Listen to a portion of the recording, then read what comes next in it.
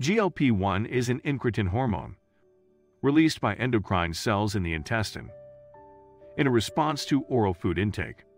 What are incretin hormones? Watch our previous video.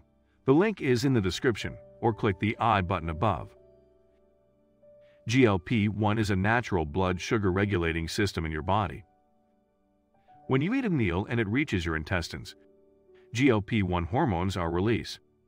GLP-1 hormones are released in two phases, with the first phase lasting 10 to 15 minutes, followed by a second phase 30 to 60 minutes after food intake. GLP-1 is rapidly metabolized and inactivated by the enzyme DPP-4, even before the hormone has left the intestine. In our next videos, we will discuss this enzyme and its role in blood glucose regulation. The main action of GLP-1 is to stimulate insulin secretion and inhibit glucagon secretion. GLP-1 stimulates beta cells to produce insulin.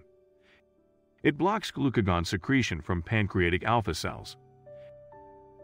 GLP-1 also slows gastric emptying and suppresses appetite in the hypothalamus.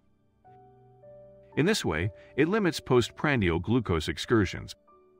GLP-1 acts as a physiological regulator of appetite and food intake, leading to normalization of blood glucose levels and a positive effect on weight loss.